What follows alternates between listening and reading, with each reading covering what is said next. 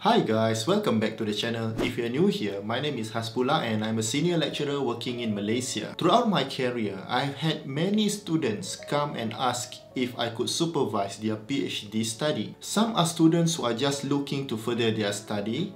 Some are individuals who got a bit tired staying in the industry for too long, so they wanted to get back to school. And some are just having difficult time finding jobs, so they decided to add more knowledge until the economy is back to normal. Now, pursuing an advanced degree means carving 3 or 4 years of your life doing research. Throughout this journey, you will be together with one supervisor that's going to guide you all the way to graduation. Therefore, it is important that you find someone that is understanding, that allows you to make your own decision, a world-class researcher, and allows you to have a work-life balance so that you can have a wonderful experience working on your PhD. However, I found that many of the potential PhD students don't have any idea where to start finding their supervisor. They just don't know where to find them, what to ask, and sometimes are too afraid to ask. Because of this, you could end up working with the wrong supervisor. This is a terrible situation to be in for the next 3 to 4 years of your life. Not to mention, if you have a massive disagreement in this period, it could straight up lead to failing your study. But even if you manage, then by the time you become a researcher, you will not be able to leverage your supervisor's connection. This could be bad for your future career. Therefore, in this video, I'd like to share a few tips and tricks that you could use to find a good supervisor for your PhD studies.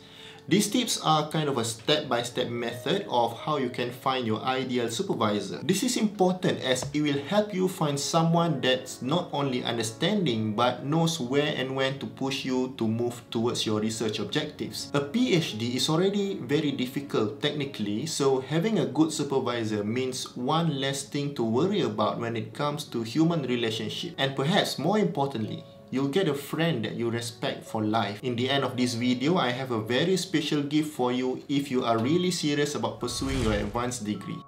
In order to find yourself a good PhD supervisor, you first need to know what is your area of interest. I understand that the exact area is not fully defined yet, but you should have some kind of idea what is it that you like to study on. For example, if you are in mechanical engineering, you could choose between fluids mechanics, thermodynamics or solid mechanics. If you enjoy thermodynamics during your undergrad studies, perhaps you'd want to consider doing research in this area. If you're already in the industry and there is something in your line of work that you'd like to understand more, this could also be your area of interest. From my experience, looking for a supervisor that is in your area of interest works out better than simply choosing a supervisor, then adjust your interest based on his or her interests. Remember, this journey would take you 3 to 4 years, so working on something that you like is very important. Once you roughly know your area of interest, it is time to Google who is the leading expert in that area. At this stage, do not limit your search just within your country, but just keep the option open by figuring out who is the leading expert globally and work your way down from there. Now, the trick to find an expert is by looking at his or her most recent publications. So go to sites like sciencedirect.com or scopus.com and type in your area. You'd want to look at the most recent publication, probably within 5 years. This is because researchers change their area of interest all the time. So if your potential supervisor is working in your area of interest within that 5 years, it's very likely that they are still working on it. This is the best way to find the leading expert in your area. In PhD level research, you cannot be looking for celebrity researchers that appears simply on TV or newspapers. You need to find evidence that this is a real expert, which is why you got to look for publications. As the scientific publications have been peer-reviewed before it's published, you can be confident that the name you find in the paper is the real deal. Now, when you find a few experts that you like in your area, probably 10 to 15, and when you found their names, find out where they are and their email addresses. The next thing that you should do is to craft an email and prepare your resume. The resume should state your academic background, your past research experience, and what are the projects that you have been working that are related to his or her area.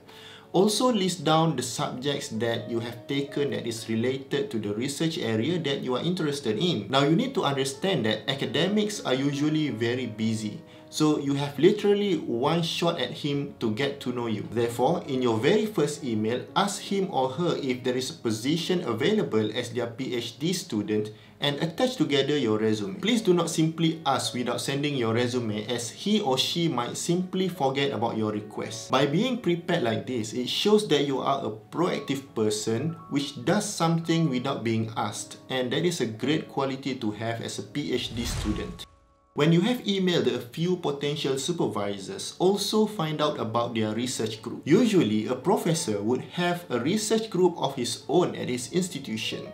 So find out about their group and try to connect one of the group member that is still currently working with the professor. The reason for you to contact him or her is to find out what is it like to work with this professor. You can find out a lot about your potential supervisor using this method.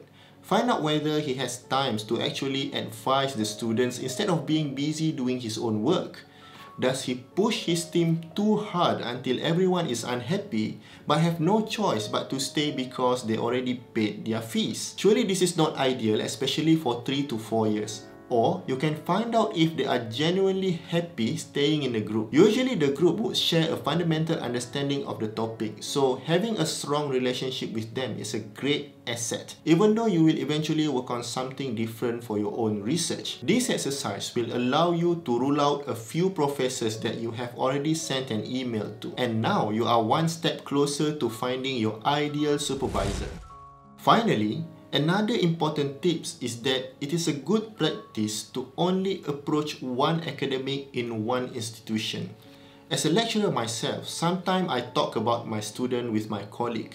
We develop a sense of trust between us lecturers because we are working together for a very long time. A student will only be there about 4 years tops.